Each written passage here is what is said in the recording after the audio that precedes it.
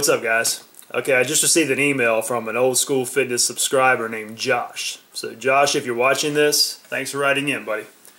Alright, Josh is asking me, he's always heard that the human body can only process, digest, and absorb about 20 to 40 grams of protein in a single meal, and the rest goes to waste.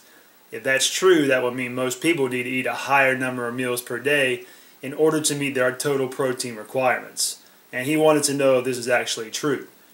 Yeah, Josh, I've always heard the same thing. Every time I've heard it, my BS meter went off, and for good reason.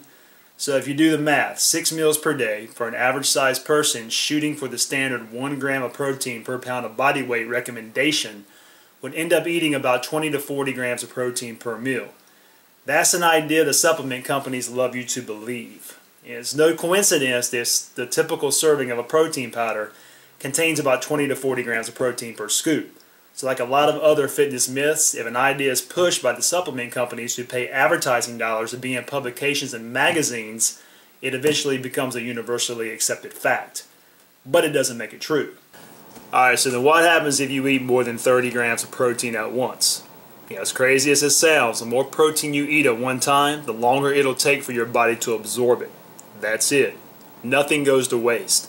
All the protein you take in will still get absorbed just over a longer period of time.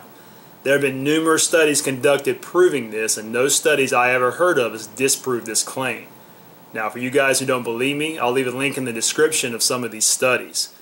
Now, I'm sure most of you all have heard of intermittent fasting, where you consume all your food within a certain window of time, be it 4 to 8 hours.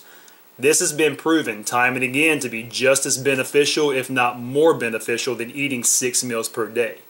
So the thing is, Josh, don't worry about when you eat. Be more concerned about what you eat.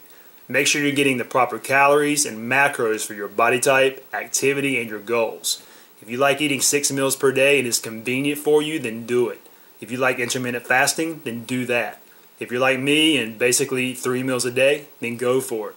The idea is don't overcomplicate things. Hit the weights hard and keep it old school. I'll talk to you next week.